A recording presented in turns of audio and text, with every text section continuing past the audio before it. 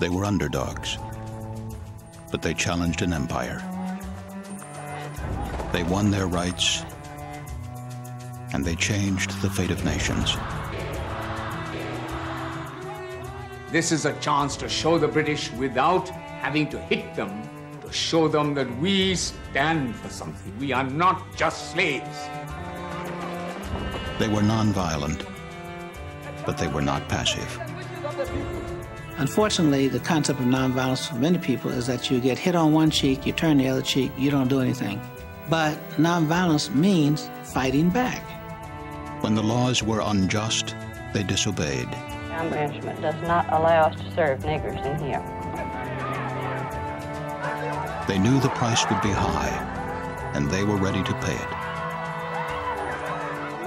Violence has a very simple dynamic. I make you suffer more than I suffer.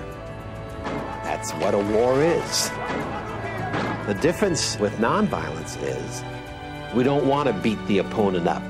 We don't think that does any good. We cannot go on with this situation. Instead of making bombs, they strategized. They organized. They resisted. They boycotted. They went to jail. It's mass action. And what do? You can't shoot all these people. You can't lock them all up.